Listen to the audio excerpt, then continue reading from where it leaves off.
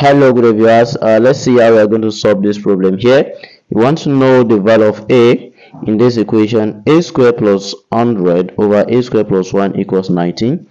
So now, I'm going to do something here. If I add 1 to the both sides of this equation, I'm going to be having a squared plus 1 plus 100 over a squared plus 1 equals 19 plus 1. You can see I actually did not change anything here. It doesn't destroy this because the equation is balanced. We added 1 to the both sides, okay? And the reason why we added it is to make sure we get our solution rightly. So now from here, so we have a squared plus 1 plus 100 over a squared plus 1 equals this. So now what we are going to do, if you look at this, we have a squared plus 1 here, we have a squared plus 1 here, a squared plus 1 is here. So this is going to be a squared plus 1, right, plus 100 over a squared plus 1 equals 19 plus 1. That's going to give us 20. So now from there we continue. We say let a squared plus 1 equals what? Equals b. So therefore anywhere we see a squared plus 1 in this equation, so we replace it by b. So this is going to be b. From here it's going to be b plus 100 over what? 100 over b, 100 over b, then equals 20.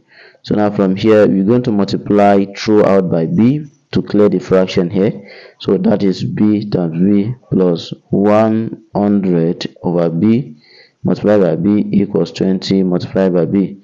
So now from there we're going to have b squared plus this, we cancel this, we have 100, then equals 20b.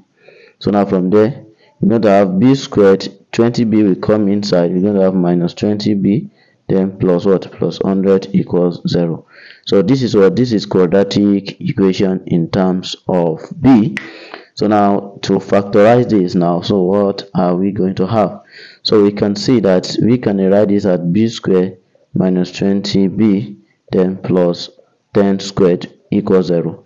So now when you look at this, this is like perfect square quadratic. That is, you're going to have this one. If you have a minus all b squared, so this is going to give us a squared, right, minus 2ab, then plus what? Plus b squared. So now definitely we are going to have this factorized in what? B minus what?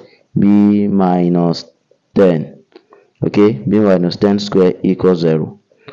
Or better still, you can say that from here b square minus 20b plus 100 equals 0. Okay, so I don't want us to be confused, so that's why I'm trying to go back. So b square minus 20b plus this, so we can have it in this form. I know you understand this one better.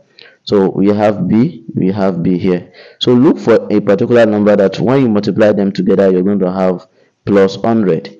And when you add them together, you're going to have minus 20b. And that is what? Minus 10 minus 10. So now you can see b minus 10 here can be written as b minus 10 raised to power 2. Because they are product of the same factors equals 0. So now from here, so we can take the square root of both sides here. If you take the square root of both sides, you know that this we cancel this. We have b minus 10 equals what? Equals 0. Right? So we have b to be equals 10. So we have b to be equals to 10. So if b equals 10, so we are looking for a, not b. So we need to recall that we've already stated up there that b should be a squared plus 1, right? So since b is 10, we have a squared plus 1. So therefore we need to transpose this one to the other side. We have a squared then equals 10 minus what? 10 minus 1. So therefore we're going to have what? We're going to have a squared to be equals, this 10 minus 1 is 9. Taking the square root of both sides, we're going to have plus or minus. Then we have plus or minus what? Plus or minus a will be plus or minus 3. then we have our solution.